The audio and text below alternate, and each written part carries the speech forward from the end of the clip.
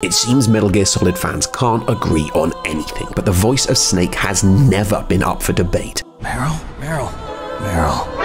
No, David Hayter is Snake. And I can pretty much do this all day.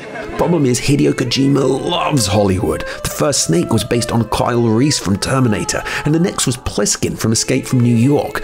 And so for Metal Gear Solid 5, Konami pushed Hayter out, failing to get Kurt Russell, and so going with Kiefer Sutherland instead, claiming they wanted an older actor capable of nailing the facial animations, as if Hayter somehow couldn't do that. But then Kojima did what he always did, which was to go massively over budget and royally piss off Konami, so they fired him and scrapped the last third of the game. Maybe the enemy of my enemy really is my friend, because without Kojima around, Konami have brought Hayter back to promote their dodgy new remaster. The question is, what is David alluding to when he says, I hope you're ready. This is only the beginning.